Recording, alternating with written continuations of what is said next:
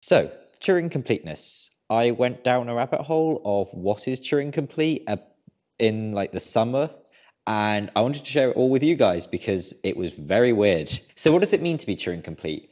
Well, to be Turing complete, you need to be able to simulate a Turing machine. And what a Turing machine is, it's something that can take a program, run it, and then produce an output from that program. So this is all well and good, but then you have a universal Turing machine, which can take any program, not just a specific one, run it, and then produce an output. And what this means is that it can compute anything that is computable.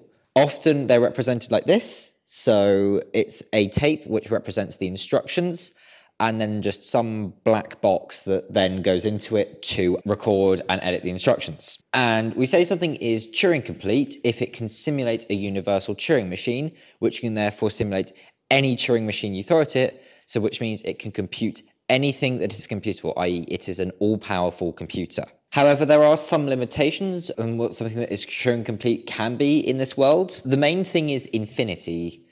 In our world, just infinity kind of just doesn't exist. But however, Turing machines are defined theoretically, and thus they can do infinite time, as in they can compute for as long as they need to. And they also have infinite memory, which means that the program that we input into them can be as much as we want.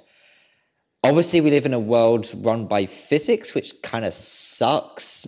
So we define like an acceptable limitations, as in if it can theoretically use an infinite amount of memory and can compute in an infinite amount of time theoretically. What might happen is you might have some nerds come up to you and say something along the lines of lazy evaluation, infinite lists. For one, they're just that, nerds. And for two, the language that they're using that can do lazy evaluation and stuff like that is still running on a physical computer. It doesn't matter. It's still bounded by the laws of physics. You can still get memories in Haskell. Now that we know what Turing completeness is, let's have a look at things that are Turing complete and in order of least to most cursed. So first we have logic gates. Logic gates make the most sense. They're like the foundation of a CPU. So it kind of makes sense that they're Turing complete.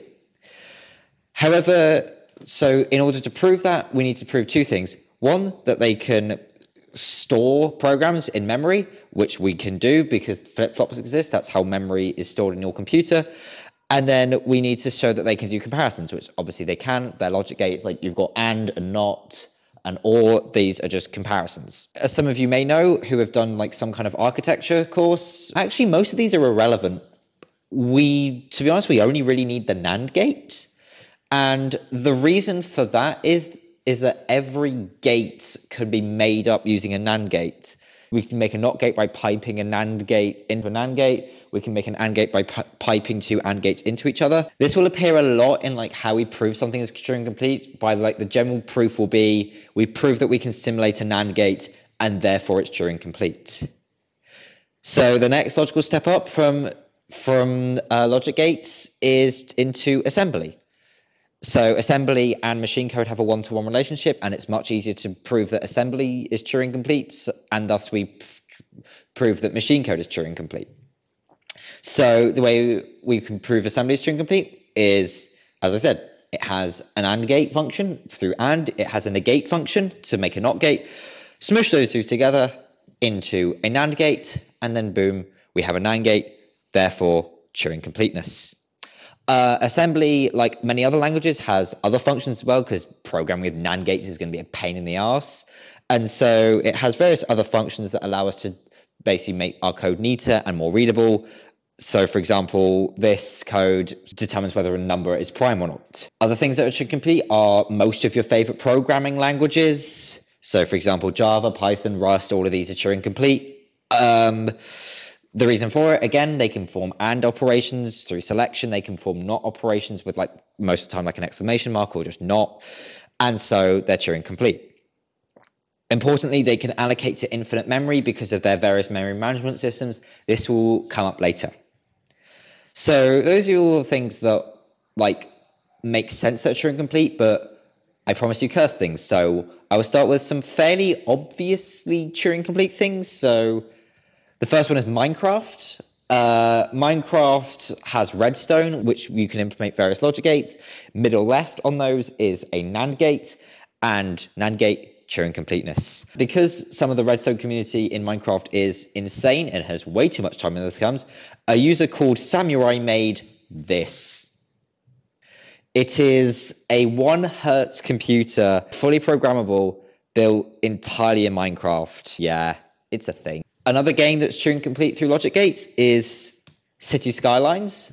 It's less obvious how you make a logic gate in City Skylines, but you can. It requires, firstly, the power plant and also sewage. Power plants, in order to run, will require clean water and sewage, and water towers can provide clean water, sewage pipes can provide sewage, but they both need power as well. And so this duality means you can make logic gates. So you can make an AND gate by just having a power station that if you don't provide it sewage or water enough, it will just deactivate.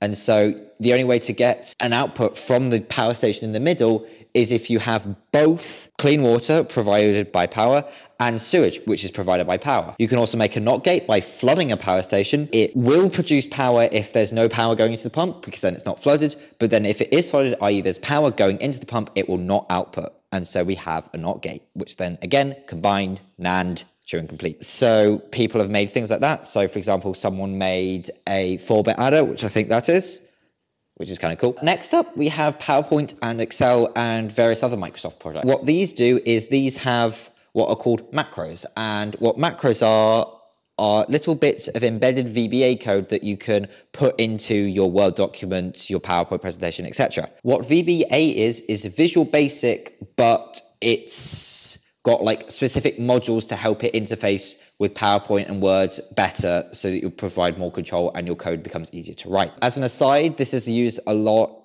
for like malicious purposes to deliver a payload to someone. So you email them a Word document which has a macro that runs upon the Word document being opened. Macros can be used for good though. So for example, in my previous lightning talk, which was on how computers tell time, I showed how the Unix timestamp would relate to the current real world clock. And to do that, I use the code here to take the clock of my computer and convert it into its timestamp. On the subject of embedding code, a lot of Nintendo games have a series of bugs that allow you to inject code into the memory of the game, into the underlying hardware. And then from there, you can run your own code inside the game, which allows you to do some fun things.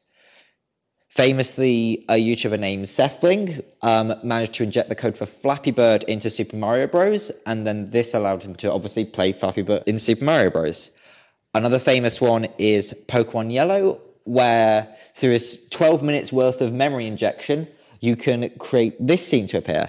What's important about those balloons, though, is that they don't appear anywhere in the game. You can get stuff that doesn't appear in the game to appear thanks to memory injection. There is some debate about whether this is Turing completeness or not, because you're not really interfacing with the game, you're just interfacing with the underlying hardware.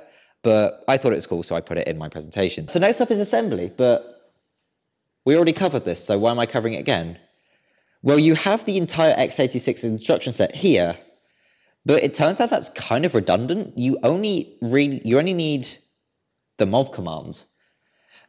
And someone wrote a very long paper on this, a guy called Stephen Dolan, about how mov is Turing complete. And one of my favorite lines from this paper is that he says the x86 instruction set is both baroque, overcomplicated, and redundantly redundant. To summarize this paper quite briefly is basically you can abuse addressing modes in the mov command in x86 assembly to obviously store values because it's mov, like it's used to store values, but also you can store values in registers and like compare them and combine them through various like addressing modes, which allows you to do comparisons, and therefore you have Turing completeness. Because computer scientists are insane, someone made something called Movuscator, which what it does is it takes some input of x86 assembly code, so for example the code I showed you earlier, and converts it into mov commands. This was written by a guy called Jurajarish. That's probably my best pronunciation I'm ever going to make of that. And so any program that's written in assembly can be converted into mov. So fun fact, C in the process of its compilation is compiled into C code, and there's a flag in GCC where you could stop it at the assembly thing. Also fun fact, Doom is written in C, which means that you can write Doom entirely using mov commands, which is kind of cool. However, from the person that made this, requires somewhat increased patience. The reason being is because rather than rendering in frames per second, it renders in frame per hours, which, yeah, is not a good gaming experience. And on the subject of Doom, Doom is Turing complete, because why wouldn't it be? The way it's Turing complete is through monsters and triggers. So you have triggers that can trigger various changes in the map, and you have monsters which can trigger triggers. And because you can make your own maps, you can abuse this. So that is an AND gate, which is where you basically have, if a monster goes into each of the two blocks on the top, they will open the two doors in the bottom to allow a monster to go through, an AND gate. You also have a NOT gate, which is kind of difficult to see, but it basically works by using a ditch or a trench. And so that is how you make a NOT gate. Combine the two, an AND gate, Turing complete. So intermission, I was saying how some of our favorite programming languages are Turing complete, but there's one big exception, C. It's not Turing complete. And the reason why is because of pointers. So pointers in the spec of C have a defined size. C has a finite memory space. And so you only have a finite number of pointers, and therefore you have a finite memory space, which means even though we technically could allocate to infinity, we can't because of the way that C is spec'd, which means that C is not Turing complete. And now we move on to the really cursed stuff. So firstly, black holes. Black holes, as we all know, or any of us that have taken A-level physics have known, is information goes into them. What you also might know, if you've read anything about Stephen Hawking's work, is that radiation will also come out of them as part of Hawking radiation. And what we initially thought was this was random, but thanks to 4,200 words of quantum physics that I didn't understand at all, but apparently it means that maybe there's some processing going on, which means we can't definitely prove that a black hole is not a computer. So they could just be computers in disguise. And then the final thing that I want to show you that's really cursed Turing complete is this presentation.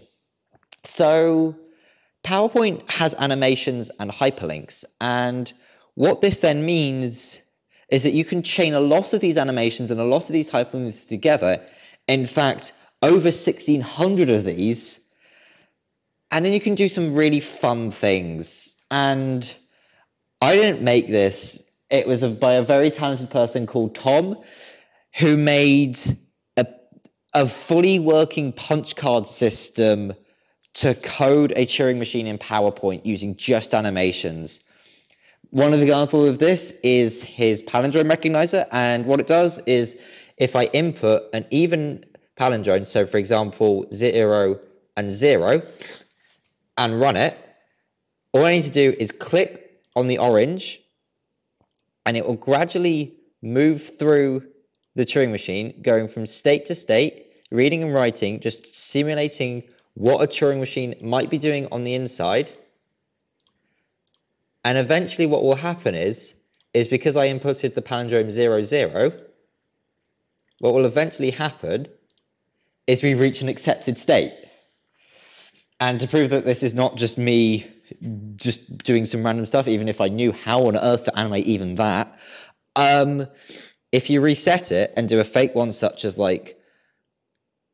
1, 0, we know that's obviously not a palindrome. But if I were to go through it again, so just moving through states, nothing I say nothing special, it's very special what's happening. I'm not entirely sure how we even think of this, but he did, and we reach a rejected state, which means that PowerPoint is Turing complete just on its own, no Visual Basic required.